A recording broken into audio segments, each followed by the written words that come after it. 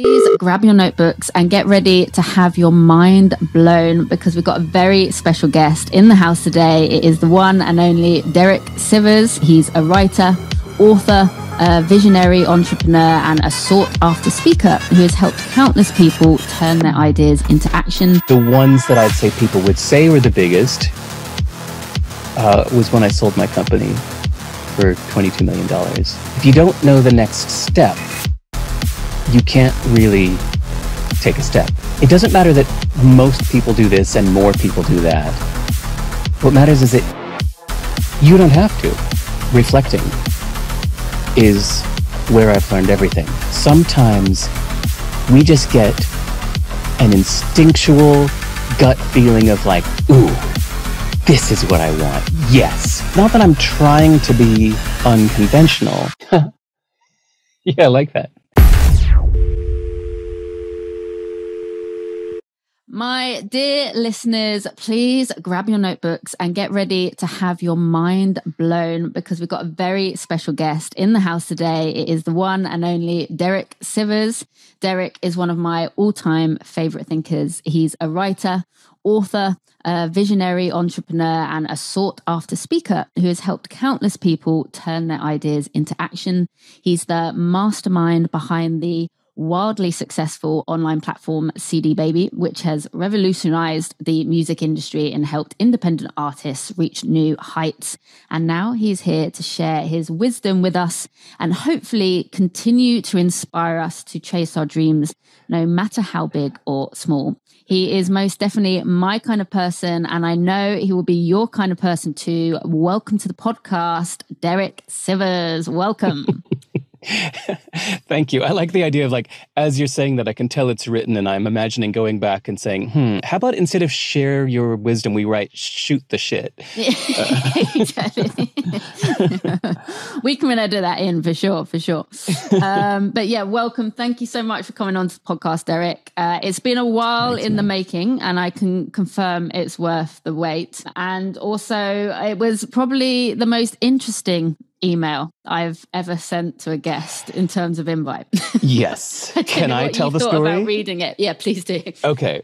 So, audience, I get many emails that say, like, hello, my name is Tracy. I am the assistant for such and such famous podcaster who would like you to come on the show.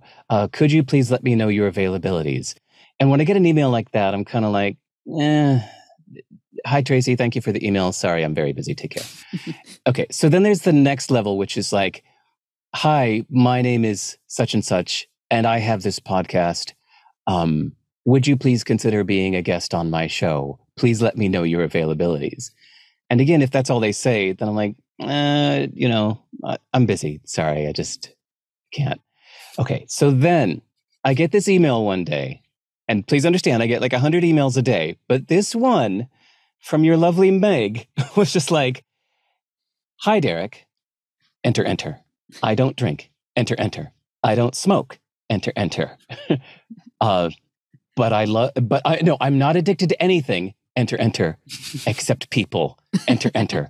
I love people, enter. Like, and it was like spaced out like this. And it exuded so much personality that at first I'm just riveted. Like, what the fuck?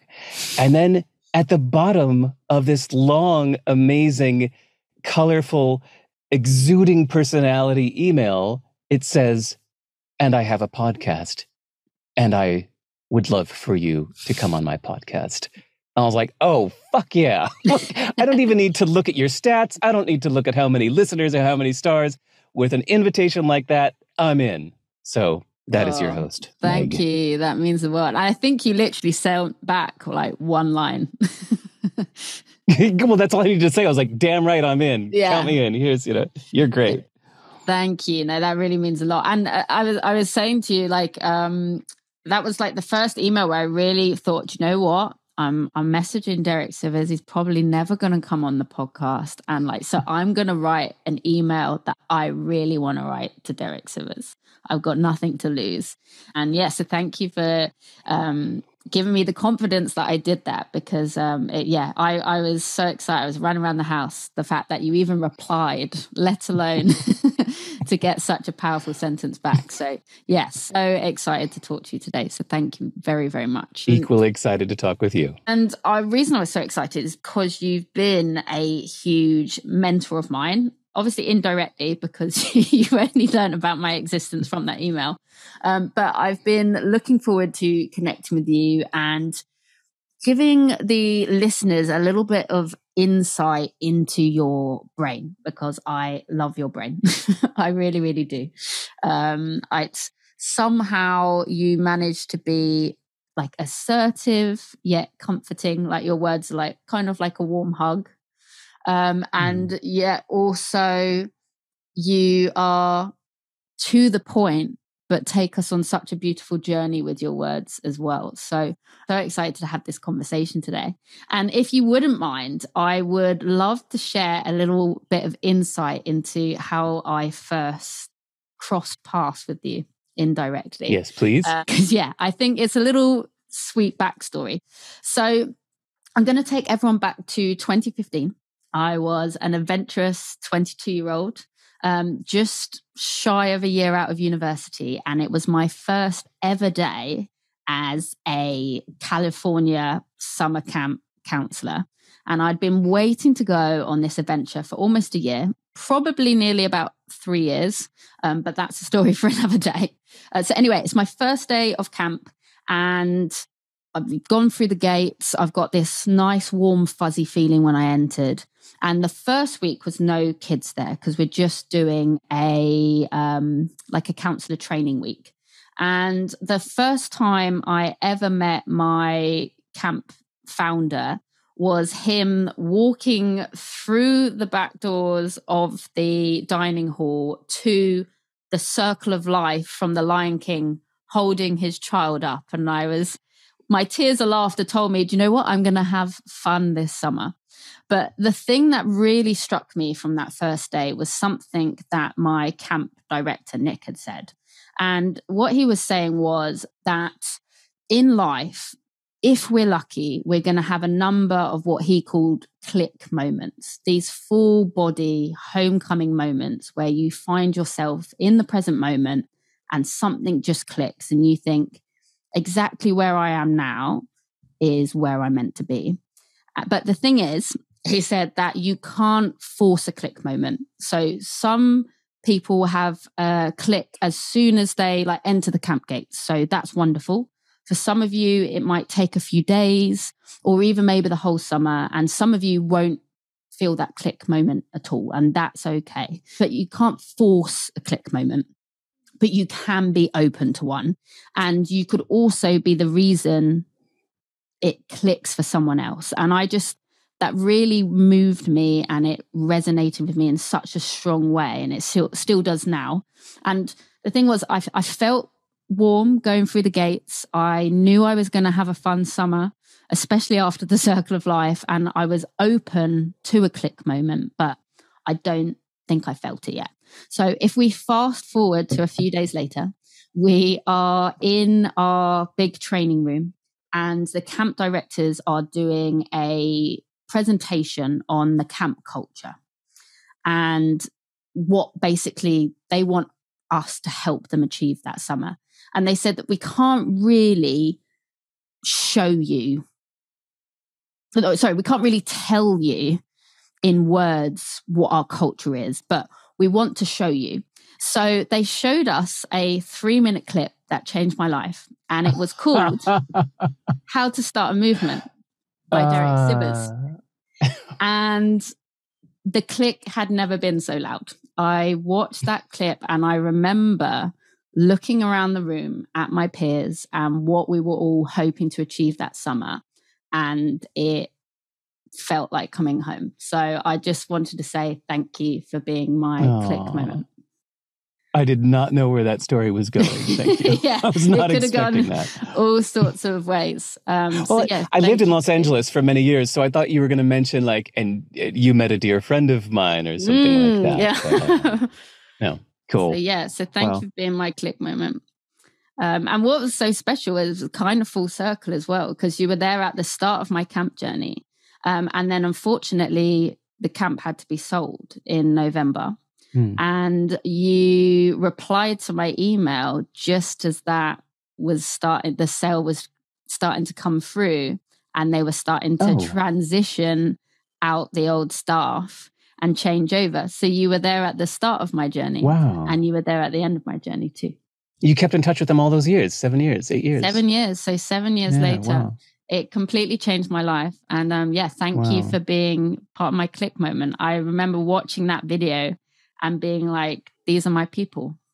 The fact they are showing me this, and it completely resonated with me and what they were saying, what you were saying, and what they were hoping to achieve together. I was like, it wasn't just a warm feeling. It wasn't I'm going to have fun. It was like coming home. So thank you for being my click moment. Cool.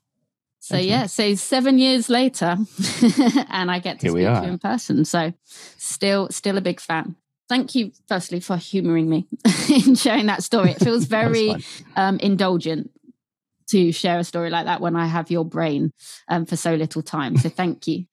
So enough about me. I would love the community to get to know more about you. And speaking of homes, both literal and metaphorical, where have you grown and flown? So where did you grow up, and where would you consider home now? Nice rhyme. I like that. Grown and flown. Actually, I think it's kind of a defining thing about me is that no place, aka every place, feels like home. Meaning, I was born in California, but when I was 5, I moved to Abingdon, England for my dad's work. So right outside of Oxford. So lived there at the age of 5 for a year. And to give the context, it was tough for me going from a little hippie freedom playing with animals California school to a very strict British school with the uniforms and the angry, mean teachers that acted like I was the enemy. And so I became, at the age of 5, like defiantly American. I was like, I'm not from here. I'm from America. I'm from California. We play with animals there and everything is cool and everything here sucks and I hate it. This is terrible. I'm from California. And that whole year I lived in Abingdon, I was such a proud little American, right? So then after a year and a bit, we moved back to America. We moved to Chicago. And I started at my new school, and everybody called me the English kid because I had picked up the accent. And I was like, oh no, mommy, tell them. I'm not from England, I'm from California. Oh God. And so then I'm like, okay, well now I'm clearly not from here. I'm not one of you Hinsdale people. Sorry, Hinsdale outside of Chicago. That was the town I grew up in. And a lot of the kids there had never left the state of Illinois. And here I was having not just lived in England, but traveled around Europe a lot. And so that was alienating. So I lived in Hinsdale, Illinois for 10 years. And then I moved to Boston, and I'm clearly not from there, but that's where I went to school for 3 years. Moved to New York City. And even though I love New York City, it's my comfort zone. I'm definitely not from there. I feel no sense of I'm from here.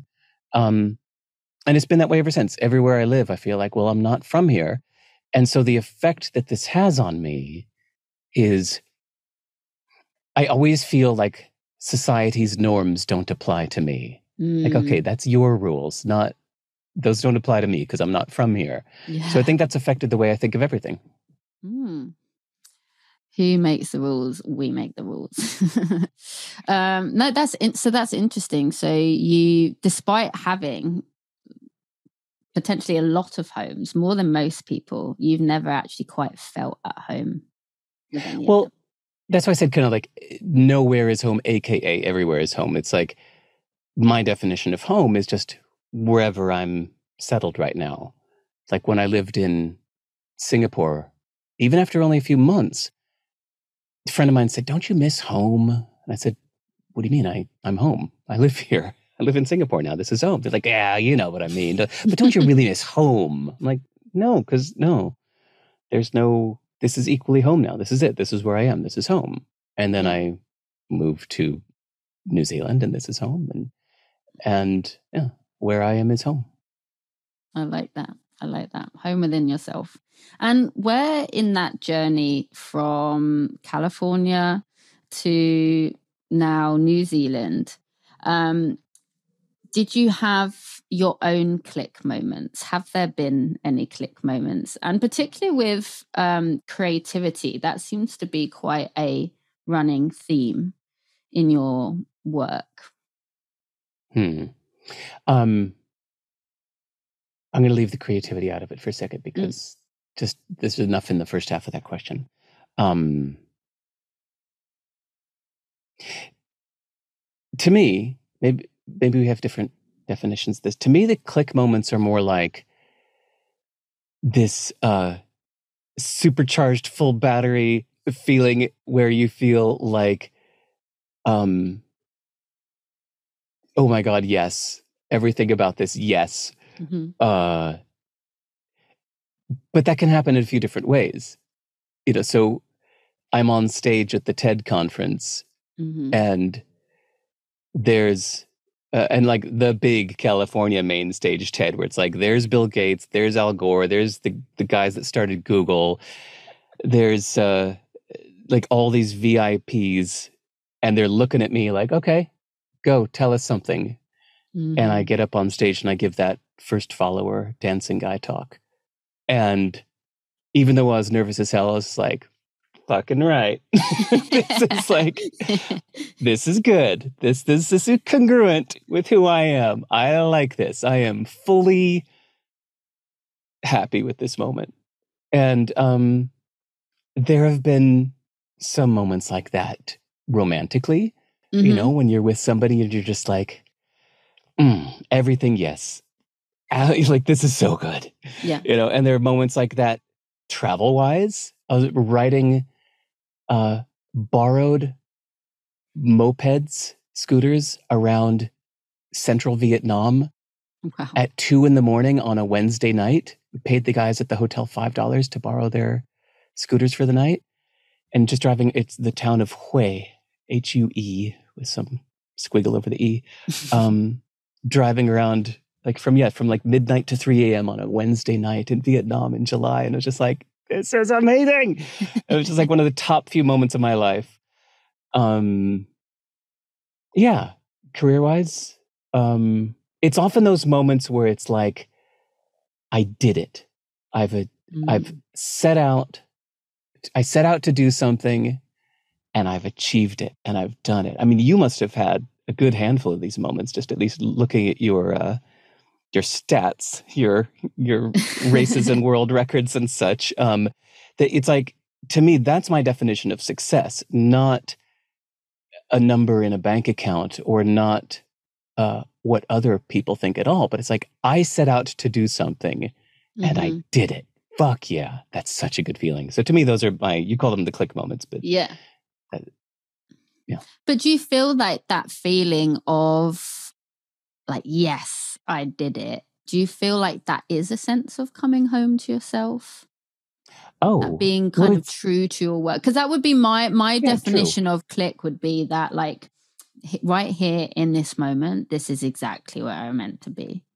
Yeah, exactly. Yeah. I don't think of that as coming home because maybe I have different associations with the word home. Yeah.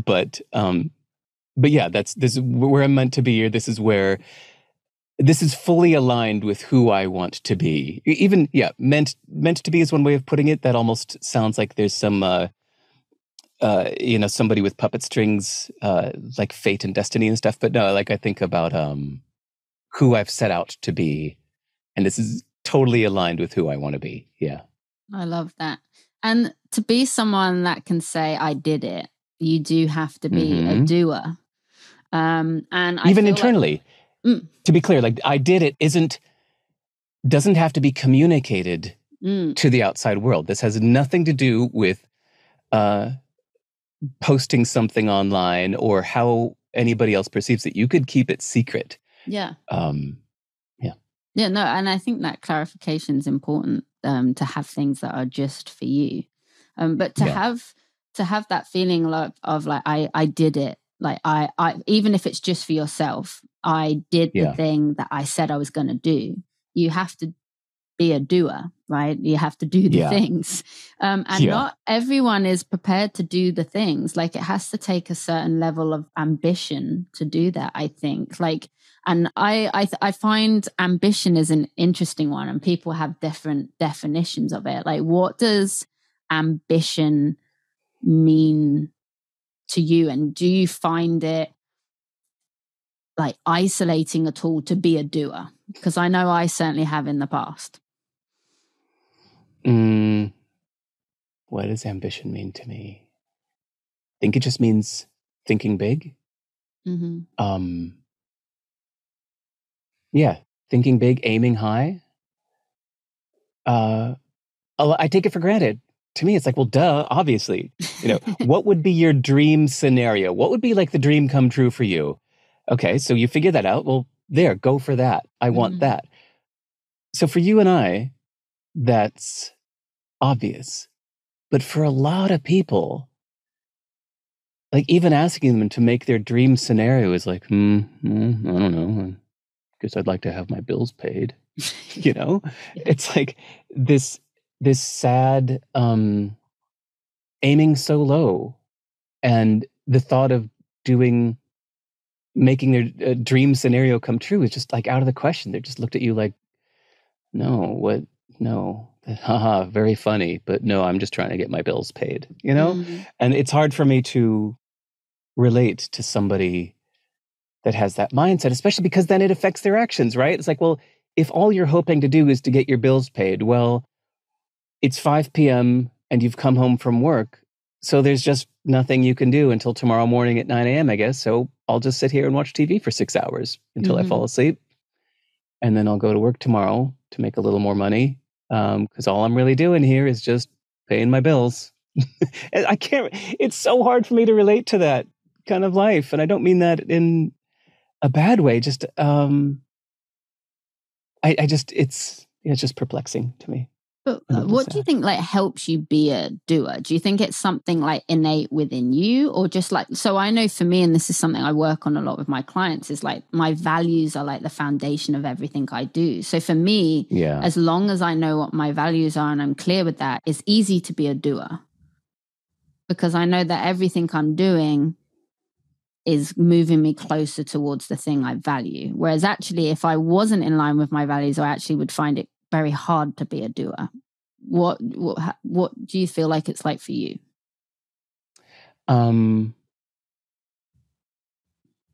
Is it innate? The most important thing is to demystify. It's to know the next steps. So values, yes, sure.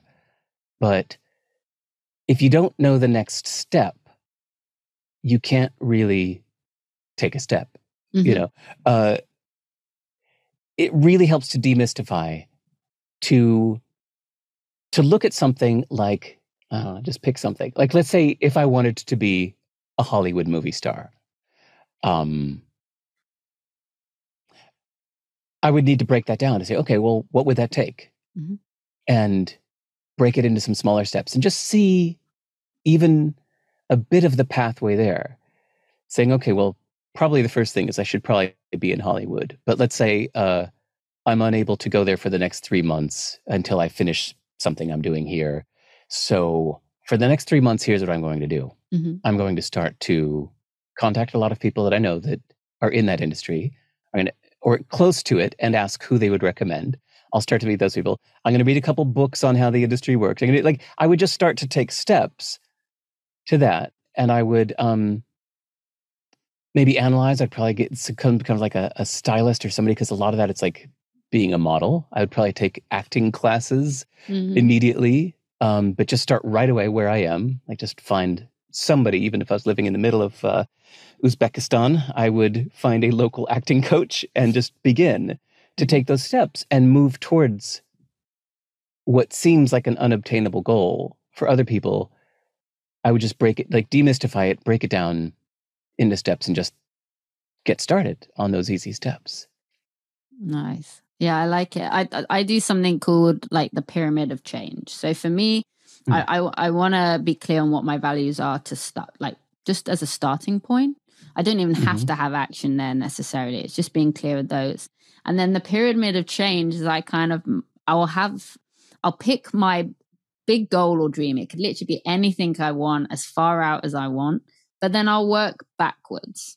So that could be like, what does my like ultimate life goal look like? What could that look like in, like, where would I need to be in 5 years towards that? Where would I need to be in 1 year towards that? Where would I need to be in 90 days, 30 days, a week? And then eventually you're at a day. So it's kind of like the rest actually ends up being forgot about and kind of redundant, but you work away all the way back to like, what is basically what you're saying? What is the first step? What is the next step? What do I need to do just next? And then looking at it, what do I need to do today? And doing it like that. I had never thought of this before, but I want to propose an idea. In music, you've got a guitar behind you. Do you play music? I do, yes. I wouldn't say I'm the best, but I love it. Like, I would say I'm the best? Yes. No, I wouldn't say I'm the best. I know. That was funny. Who would? Anyway, so there's music first and then theory later. So first somebody plays, like combines these two chords, or just kind of plunks their fingers in a certain way and goes, ooh, I like the sound of that. And then later somebody says, well, you know what you just did? You did a B flat 13th with a flat 5. Oh, all right. Well, I just like the way it sounds. So I wonder if the values thing you're talking about might be a bit like the music theory that comes later. That sometimes we just get an instinctual gut feeling of like, ooh, this is what I want. Yes, I want that. This is congruent. This is me. I want this 100%. I have no mixed feelings about this. I want this. And then later you might look at that and go, I guess my values might be such and such because I want that. Yeah. But it can come from that gut, ooh, I want this feeling first.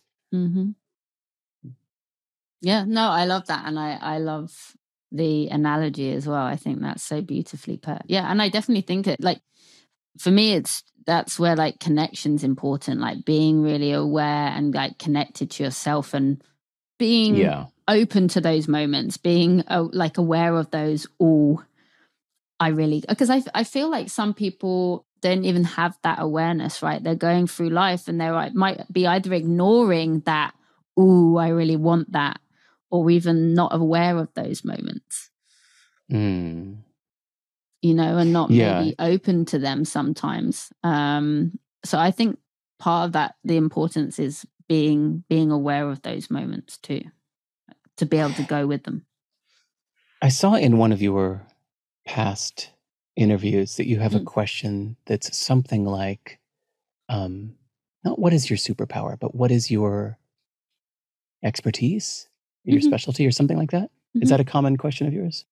On Elevator Expert, yes, I do have a very bespoke elevator that sometimes experts step into. So yes, they might share their expertise on that. Yeah, absolutely. Okay. Right. I forget where I heard you ask that question, but it made me go like, well, I'm going to be talking with Meg in a couple months. I wonder what mine is. And I think that reflecting is where I've learned everything.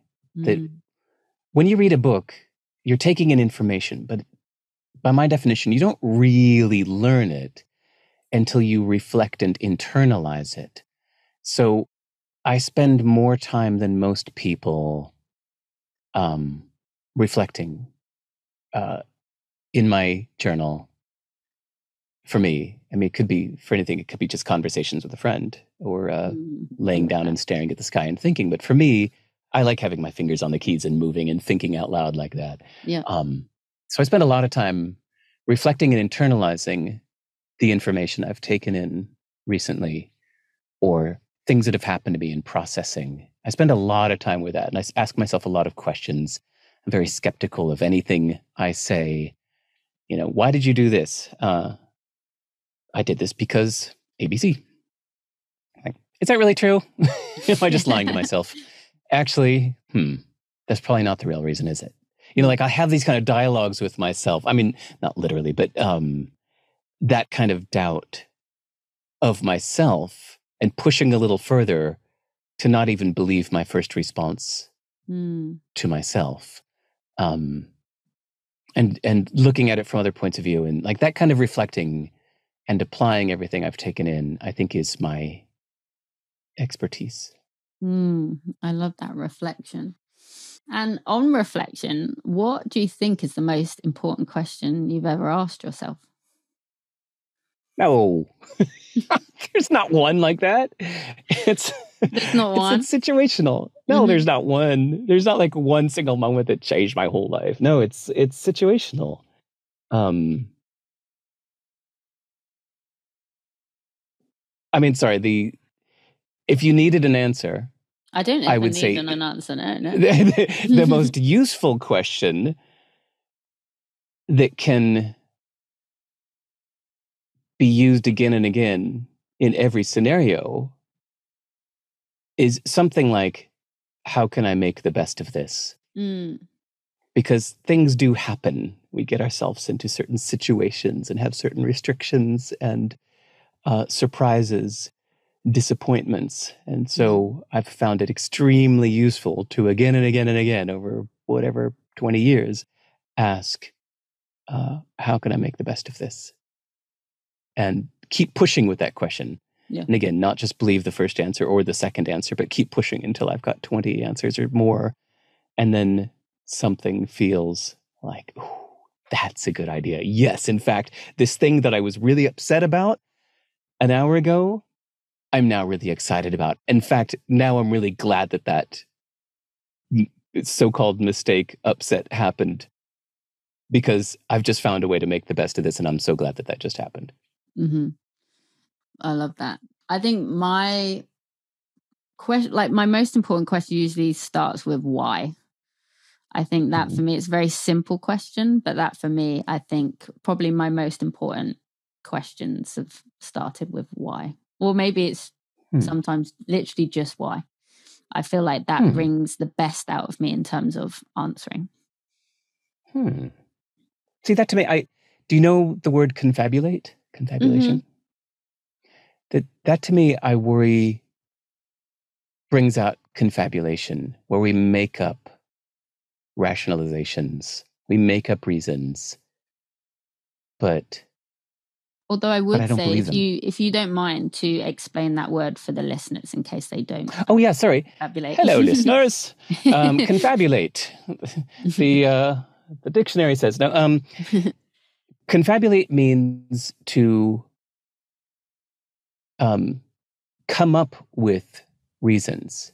So the word root fabule is like to fabricate, fabulate, confabulate, to put together reasons. I think that's the con, and the confabulate, put together reasons to explain something that you actually don't have an explanation for. You're inventing a reason because somebody's asking for a reason. So the best story of this is brain researchers, that there are some people in the world that have had the left and the right hemisphere of their brain split.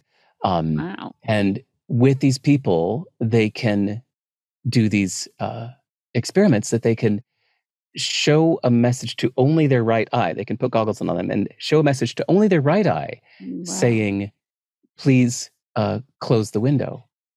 And the person will get up and close the window. And then they can ask their left ear or their left eye, why did you close the window? And the person will say, well, it was cold in here. They say, is that the only reason you called it? Yeah, I was feeling a little cold. Sorry, I just felt like getting up to close the window.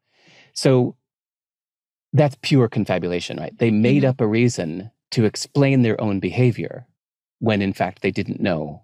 The left half of their brain did not know why they got up to close the window.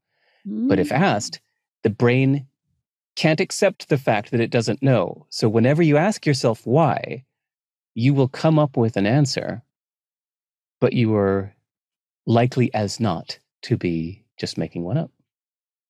Well, there we go. I might have to find a new question. Don't mean to shit on your best question. I know. Journaling tonight's now going to be really hard. Thanks, Derek. A whole bunch of hows and whats and wheres instead of why. Sorry. I'm going to have to find some new words. Thanks. New challenge for 2023.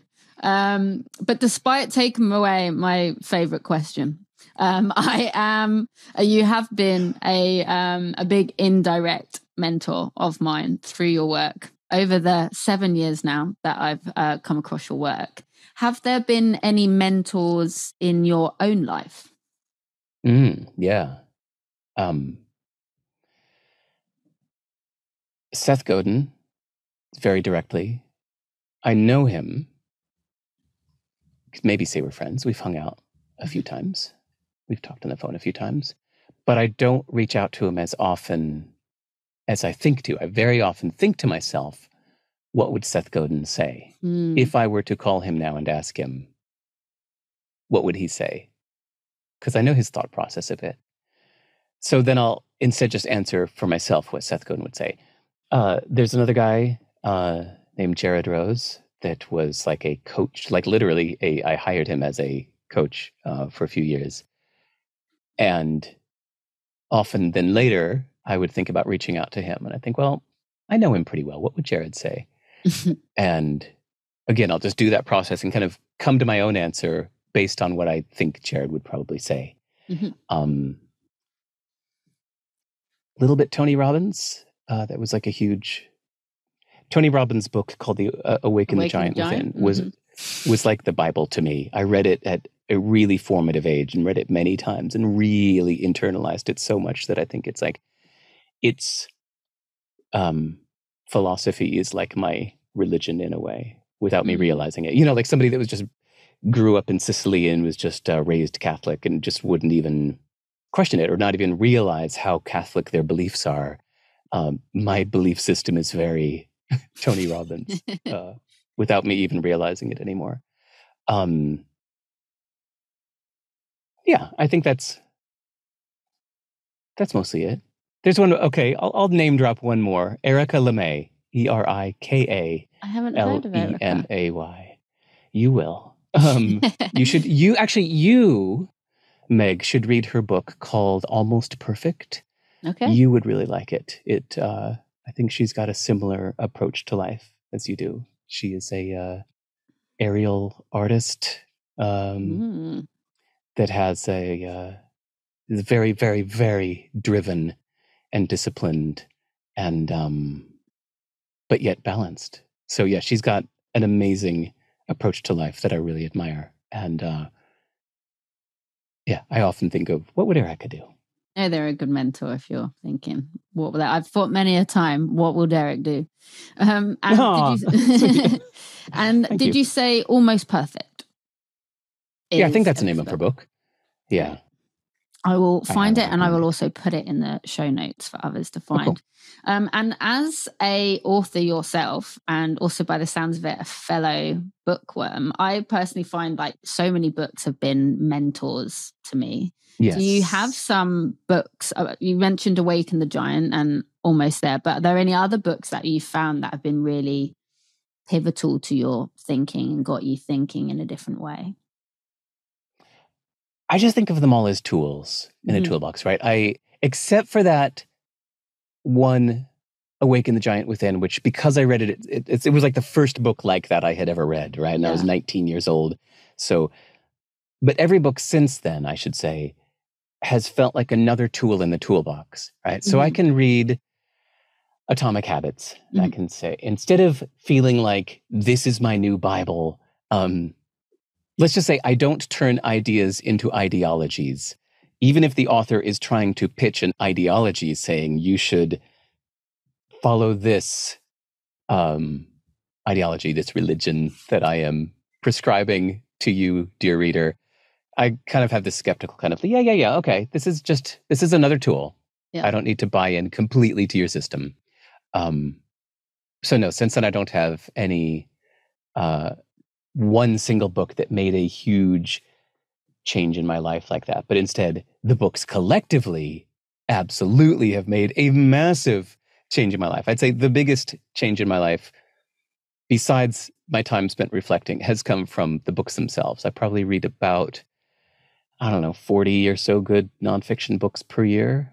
And That's a lot. I'd say more than half of them are really damn good and stay in my thinking process. So as I'm just making daily choices in life, I'm constantly referring to the books that I've read. And I keep detailed notes on all the books I've read. So it's easy for me now to, in 10 minutes, reread my notes from a book that I actually read 10 years ago. I don't have to pick up the whole 350-page book and read it from scratch again. While reading it the first time, I jotted down my favorite ideas from it so that now I can just go back and read that text file with the ideas in it. And listeners, if you haven't seen it already, you should. Go to my website at sive.rs/book, BOOK. And I decided years ago to start posting all of my book notes. So now there's almost 400 book notes there from the books I've read since 2007. I post my detailed notes on the site so that you can not use them as a replacement for the book, but use them to judge whether you should read this book. I've been there myself, and as a fellow bookworm, it is book note heaven. And I personally love it. I love hearing other people's thoughts on books, and the fact that you might have different takeaways from mine and read the same thing as me, but seen it completely differently. Or that we've both read the same thing, and I'm like, oh yeah, we have the same thoughts on that. So I love that, and also that you've shared those as well. I think it's a real gift to other people to take that, see a different opinion, and then make their own as well. Thanks. You're very welcome. And you touched on it before, but I would definitely say that one of the things I also love about you is that you're really not someone to be stuck to conventions. And I probably like the unconventional too much. I'm very much someone that if everyone's doing it just because everyone's doing it, I very quickly lose interest in doing it myself. Personally. What would you say was probably the most unconventional decision of your career, and how did that turn out for you? I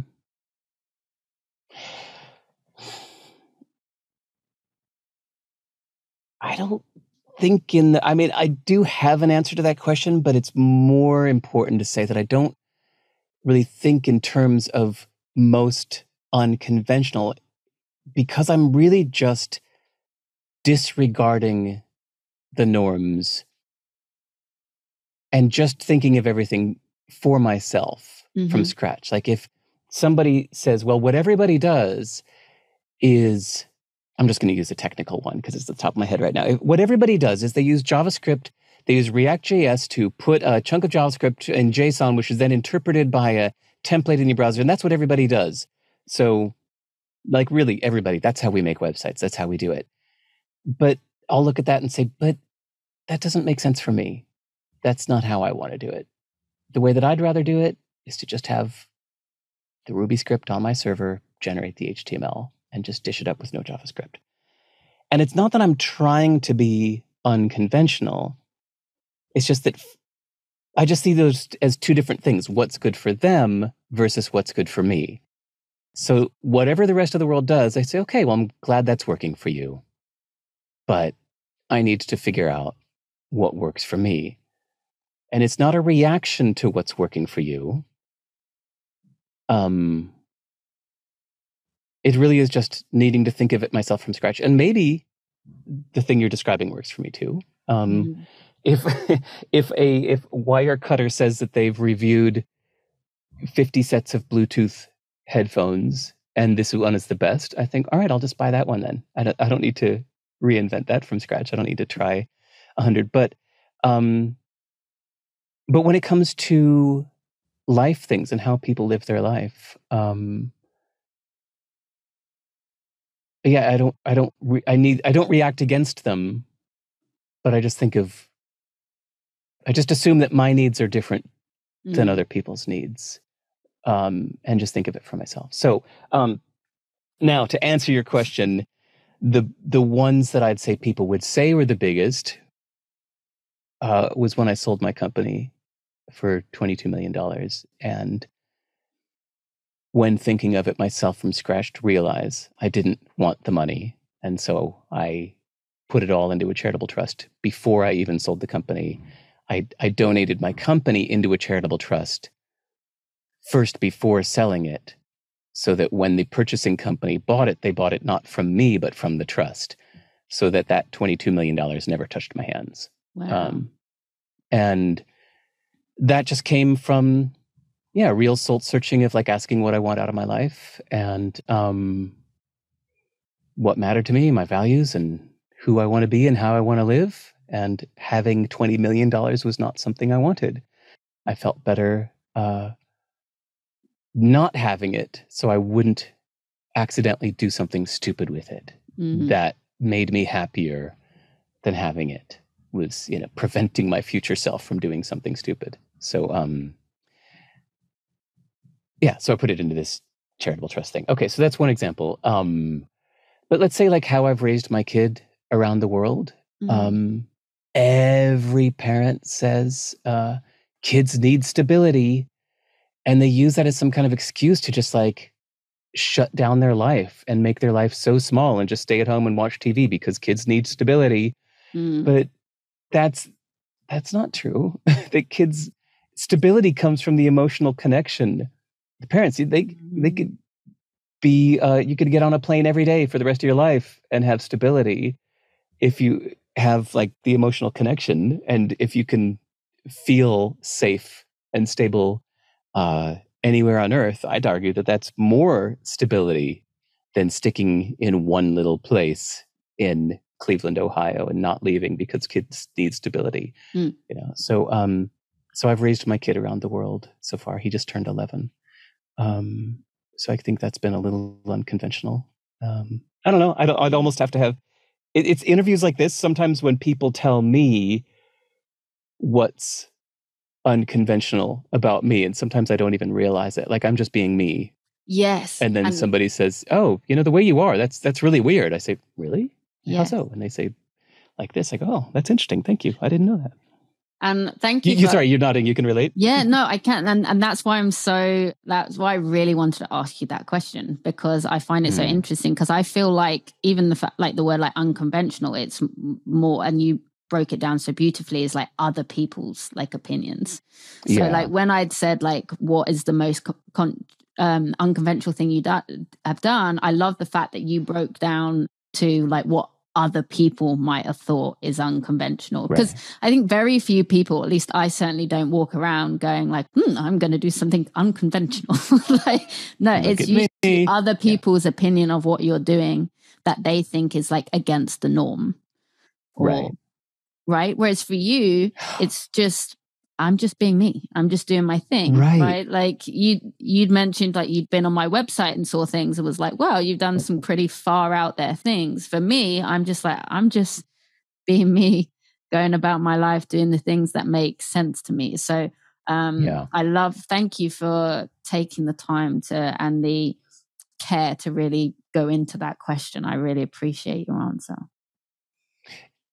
It's funny that it's really a reaction of the observer noticing how different your choices are from theirs. Exactly. Right?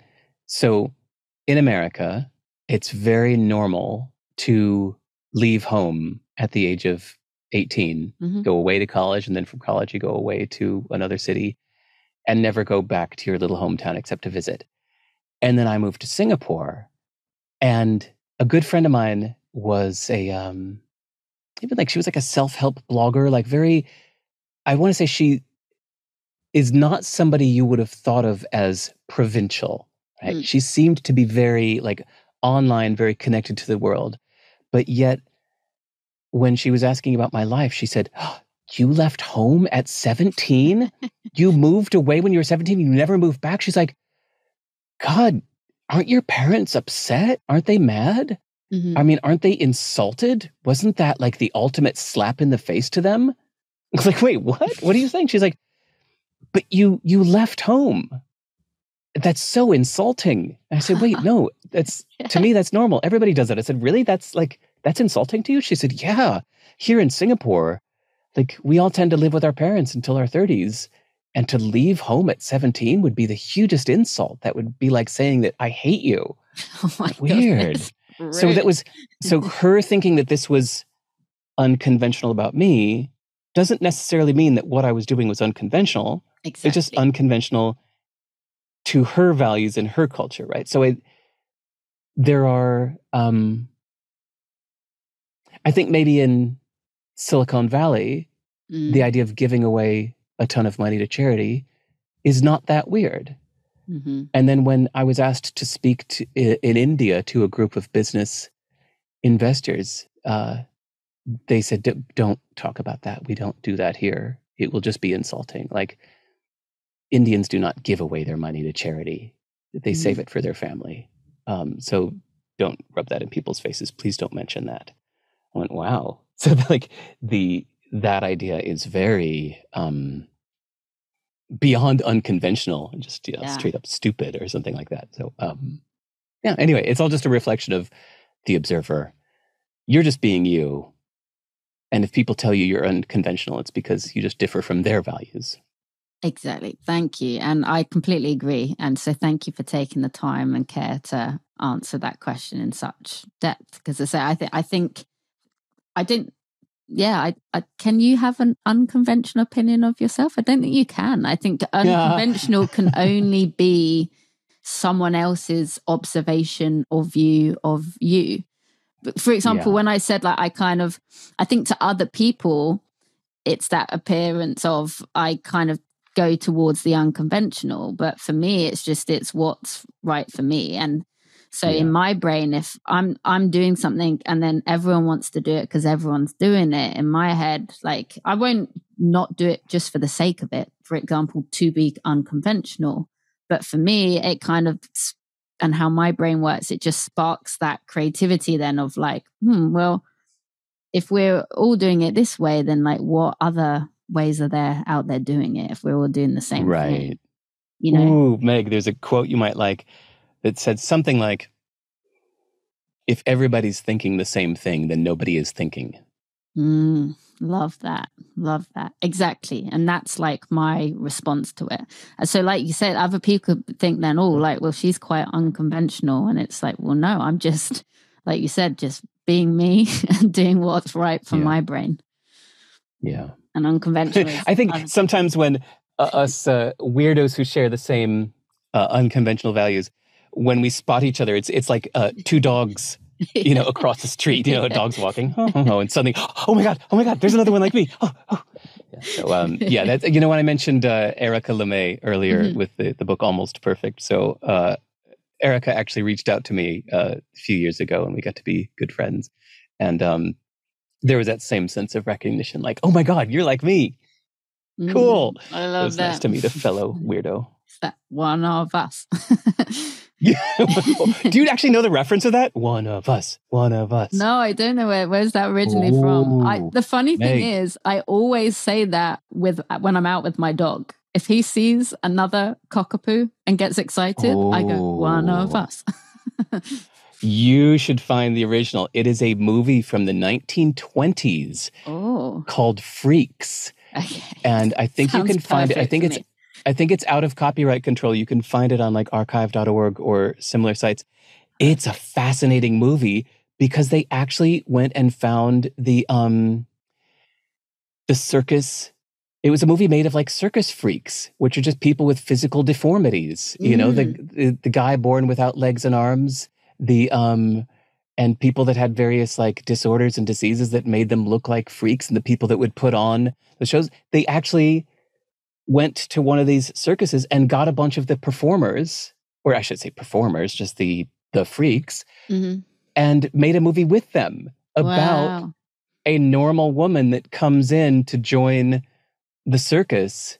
And the one of us moment is when, even though she's like Marilyn Monroe, blonde, cliche beautiful, at some point they realize that like, you're weird like us. And so this table full of people of like the super tall, the super short, the guy without legs or arms, and the bearded lady and all that are like around the table going, one of us, one of us, one of us. Like you're one of us.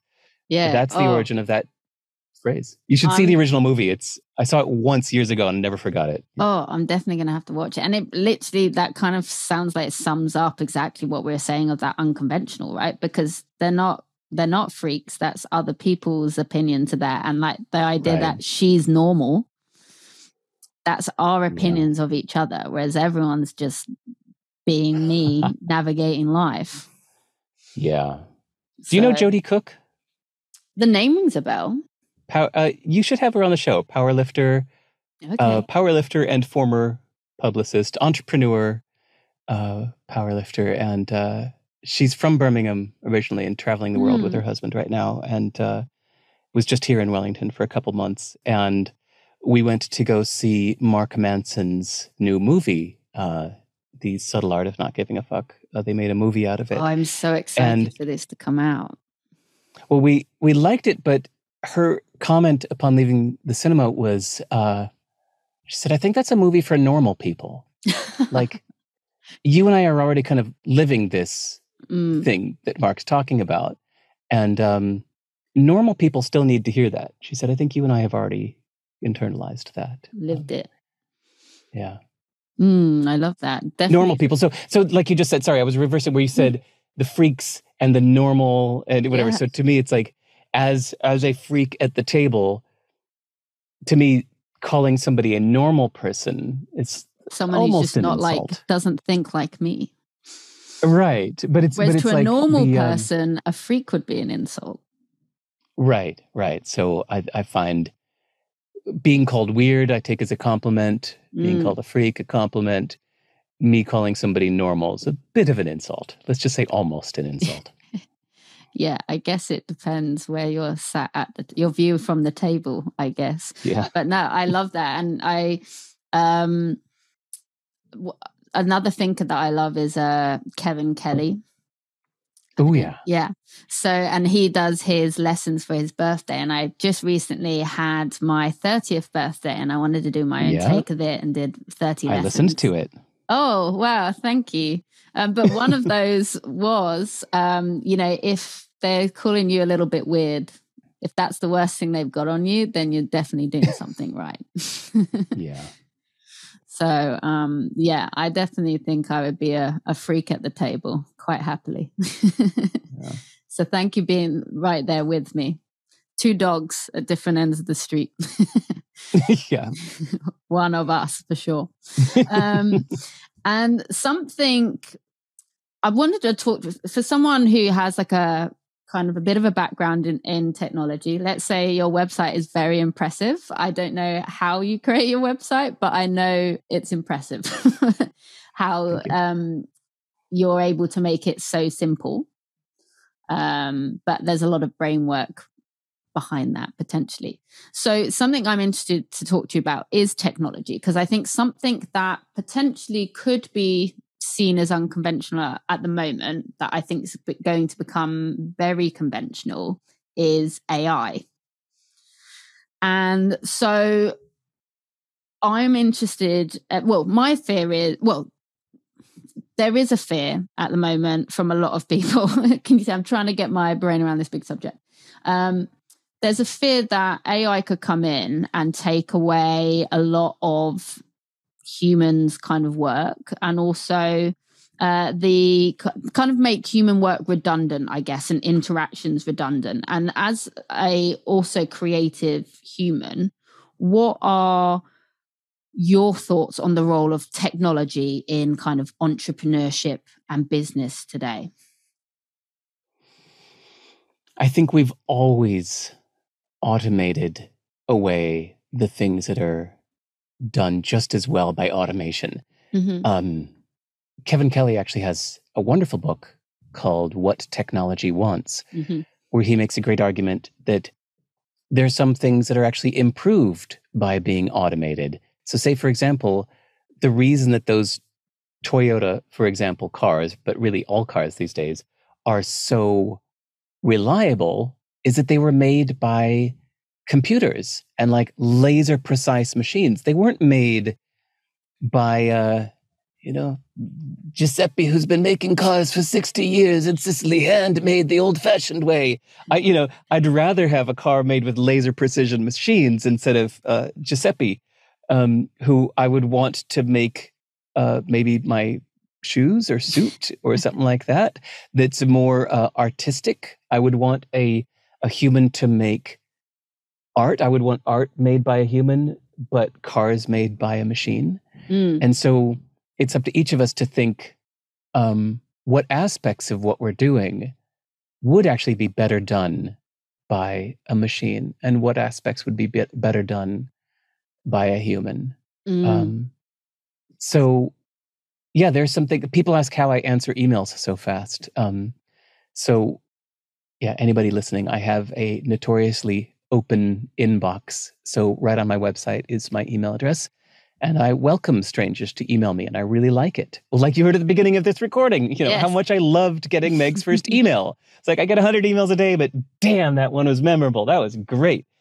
And occasionally I get ones like that. I just like, I get really impressive, interesting people, interesting to me, impressive to me.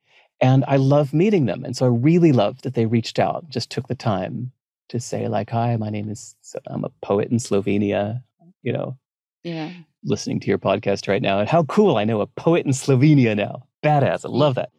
So but people ask, how do I do that? It's like, well, because I've automated my most frequently used sentences. Like I've just noticed over the years that there are like, at any given time, there are about 50 or so sentences that I use often, whether it's as short as thank you very much or as long as well, since you asked, here's my answer to this common question, a couple paragraphs. So what I've done is I've just assigned hotkeys to my most common sentences.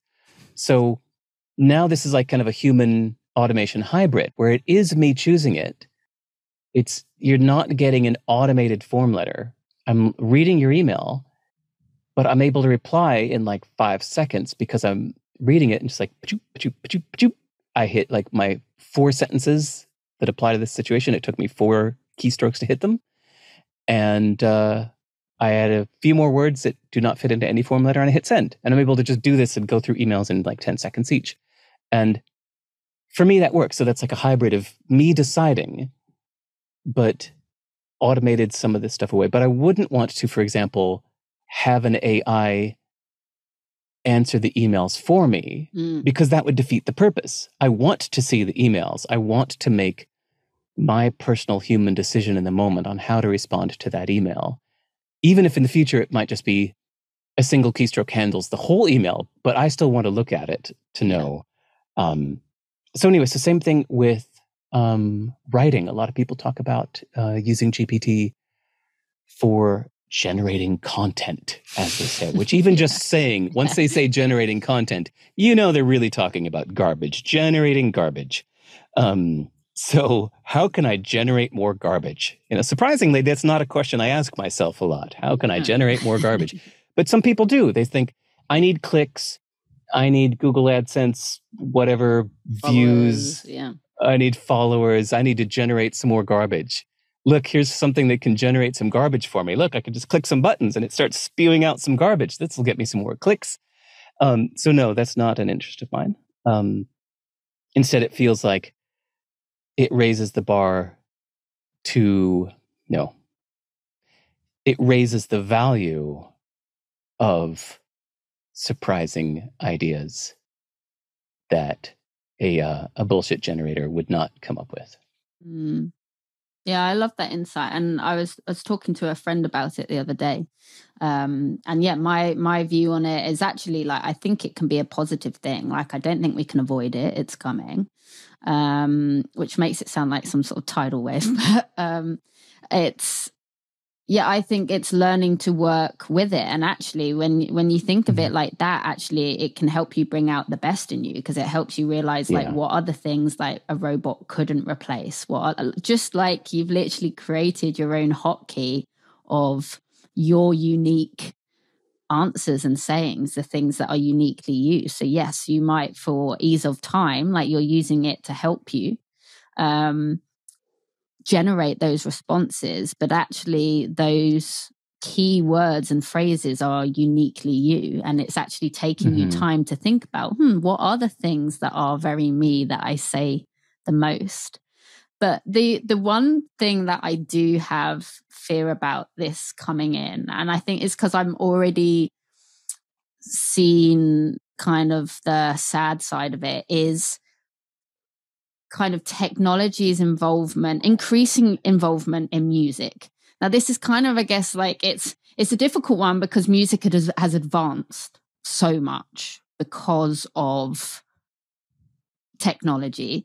But I'm a huge music fan, and I've got so much nostalgia for being younger, and I would save up my money to buy my favorite cassette or CD. My first CD was cassette was the Spice Girls. But the excitement of saving up this money over time, I had to physically go to a store to buy it. Then having that anticipation, excitement to go all the way home and then listen to it. And then I would get to listen to the whole album in its entirety. And you'd really hear the story and the journey that the musician is trying to like take you on.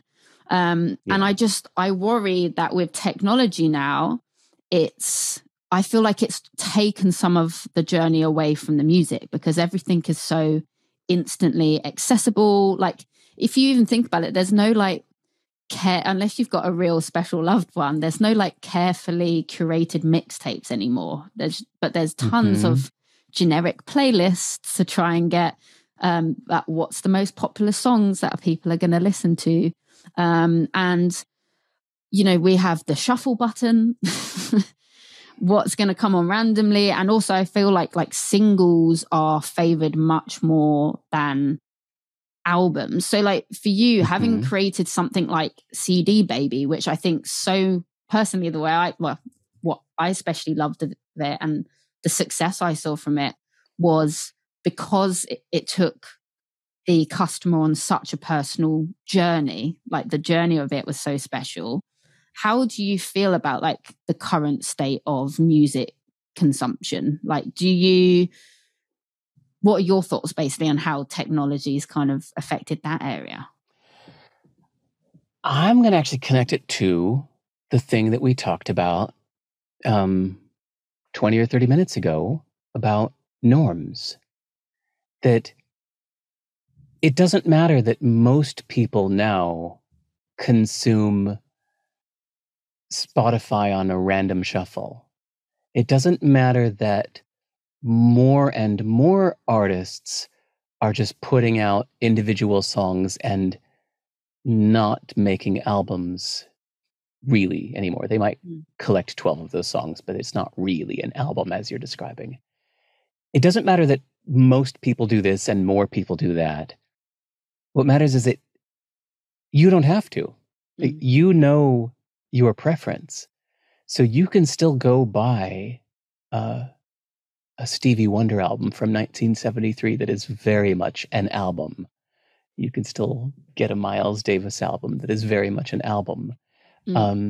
And you can still find that 1 in 100 musicians today that also really care about the album as an album and something, you know, a journey to take you on.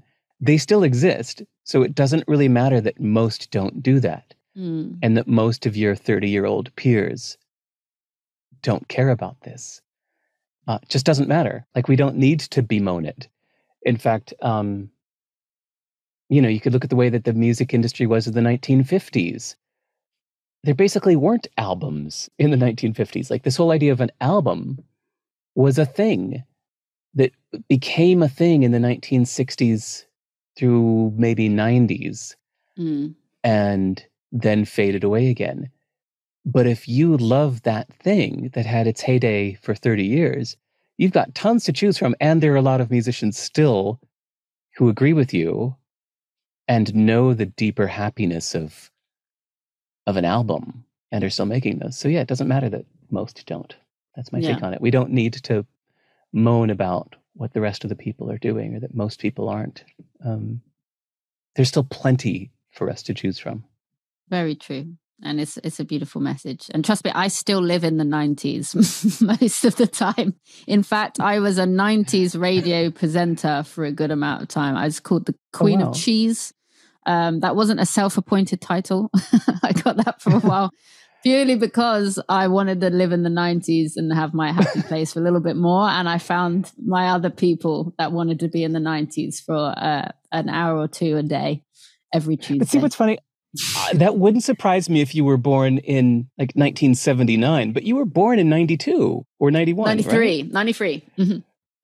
93. Oh, you just turned 30. Okay. Just, yeah. So that's kind of funny to me that like you were, crawling, you were a toddler in the 90s, and yet that's your nostalgia. Most people have a nostalgia for the time when they were a teenager, right? So if you were born in 79, then you were a teenager in the 90s, and like that would be your deep nostalgia. Why do you think it is that time, the music of that time reaches you the most? I think, well, for me, I definitely know that I have such like lovely memories of being in my dad's car. He would drive us around to school or whether nursery, and he would have bands on like Oasis, Blur, and like all these bands, and like just hearing them over again. Like my mum is convinced Park Life may well have been one of my first words. But I think that was a real nostalgic time of that bond, like with my dad and having the music on in the car. And I think that's the first time I really have like a real vivid memory of like music and really starting to appreciate it. And there were other albums as well. We had The Prodigy, we had some ABBA Gold. But yeah, really listen. And because we'd be on a journey, we'd hear the whole album together. So I think at that time, I just remember being young, and that was my first real like exposure to music. And also I think seeing the joy that my dad had for these albums. And that really transferred across. So when I went to go buy my own album, being like the Spice Girls, having that own excitement for myself, like, I'm going to have my own CD, my own album that I can take care of and love. So I think that's why particularly the 90s was nostalgic for me. And I think, just a lot of family time at that time. I've got 3 brothers, spending that time with them and hearing my older brother's music as well, I think. Okay, that adds a little more to it. Interesting. Wow. And it's funny, I've raised my kid listening to a lot of esoteric music. Like when we would play with Lego for hours and hours and hours, our usual default music to put on in the background was Indian classical music. Wow. And I wonder if, my kid when he's 30 is just going to have this like deep nostalgia for Indian classical music, because that's what me and my dad used to just listen to for hours while making Lego, It's very specific. So I feel like you would be the one to point at there. I'm not sure where else he would have found that from. But I know if that is the case, he'll have very fond memories of his dad. And I feel like kind of going back to what we said earlier, I feel like you can have click moments from a song as well. So like I hear those songs, and it's that click moment of kind of like one to take actually is I remember hearing just like, here's another, they're more 80s, but I heard them in the 90s. Just Like Heaven by The Cure. I remember listening to that song and being like, bear in mind, I was very young at the time, so I wouldn't know, but like just a knowing in myself of like, that's what love feels like in a song to me. Wow. Huh. So I wouldn't have been old enough to even really experience what love actually is like. But I remember listening to that song and being like, that feels like love in a song. Wow. Do you want to hear 2 songs that practically make me cry? I would every love time. to. It's surprising, is find the song Birthday by Sugar Cubes, which is actually Björk's first band from Iceland.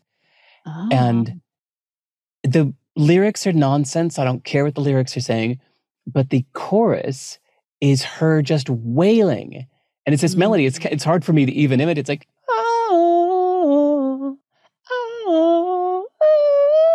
it's just Björk just wailing full-throated as the chorus. And there's just something about it that just hits me viscerally and like brings a tear to my eye. Yeah, so find that one, Birthday by Sugar Cubes. And another one is so cliche. I didn't hear it until long after my teenage years. I was probably even after 30.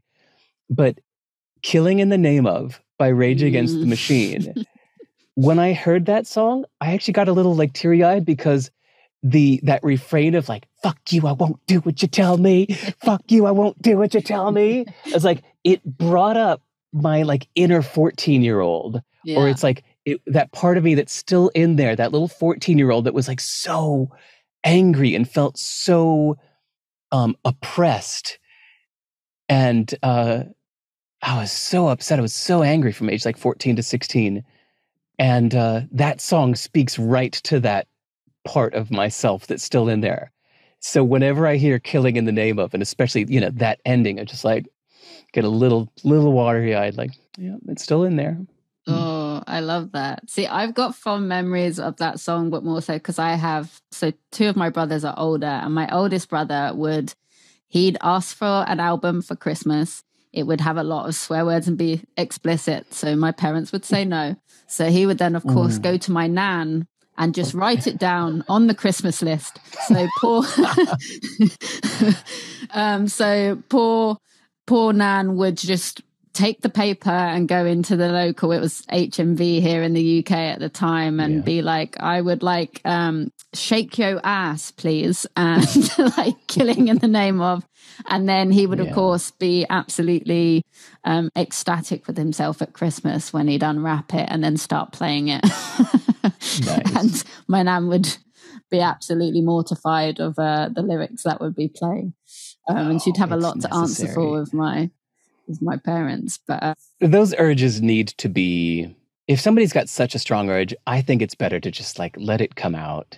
Let it be expressed. Because if you like oppress that expression, it's just going to come out way more later because of the years of being held back, like the arrow being pulled farther and farther back. It's better to just let it be expressed early. I generally kind of let my kid do whatever he wants, and I just stay nearby to make sure he doesn't hurt himself. I think that's very good parenting. But yeah, no, I love the nostalgia that comes from music, and that for me is also that a feeling of like coming home. I think I've got such I love like the memories that you can kind of like that click moment, I guess, of like, this exact moment right now is where I'm meant to be. I guess with songs, it just takes me back to moments where I felt like that. It's kind of like a port key, I guess, to take me back there, a little time machine. It's funny, you use the word home to mean a few things. It feels like you have a strong sense of home. Yeah, and I didn't even really think about that. So thank you. That's an interesting observation, because I think for a long time I've even talked about it on this podcast I think I really struggled to feel a sense of home. But I think home to me now is just feeling more and more like myself and allowing myself to be.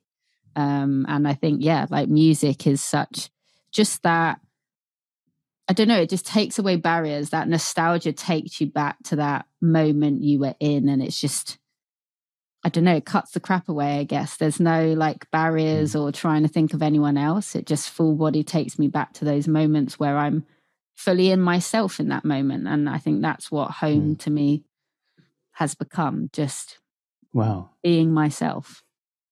And I feel like music has been a ticket to that. And I feel like nostalgia is, because that takes you back to a moment where you were you, I guess. Cool. Home to me means no obstacles. When I was writing in my journal about what home means to me, and thinking a lot about that, because I was thinking of buying a home or thinking of making a home or thinking of what kind of home I wanted, just a whole bunch of thoughts around home, which I was meaning very literally, not metaphorically. I was meaning like with the place I live. Yeah. To me, I thought like home to me is the place with no obstacles. So I could be in a strange land I've never been before. But if I have a little space that is really easy and comfortable for me, that has no obstacles. And by obstacles, I don't mean just physical obstacles. It could even be like sound, like a noisy environment is an obstacle to my concentration. Bad temperature control, a place that's too hot and I can't cool it down, or too cold and I can't heat it up, that's an obstacle to my comfort. Then I can't think straight because I'm shivering or I'm sweating all over my keyboard. That's an obstacle. So to me, a place feels most like home when it has no obstacles. Mm-hmm. I've never ever heard anyone describe it like that before, and I love it. It's uniquely you, and that's I'm going to be thinking about that one. So home to you is a place or a feeling that there is no obstacles. Yeah, I love it. I love it. I love it. I love it. So on this podcast, a huge theme is positive change. And I believe change always starts as us as individuals. I think kind of indirectly, we've been talking a lot about autonomy really across the podcast. What is your advice for someone who wants to cultivate a positive and more kind of fulfilling mindset? Because that's something I think I took for granted. That's like thinking that everyone thinks like me and might find that as their natural default, but not everybody does. You might need to know that you might need proof that it's possible to make change happen. I worry about people that are helpless because they've never made a change happen. We'll use a really simple example. If somebody wants to lose weight, but their whole life, their weight has only ever gone up and up and up and up and up and up. It has never gone down.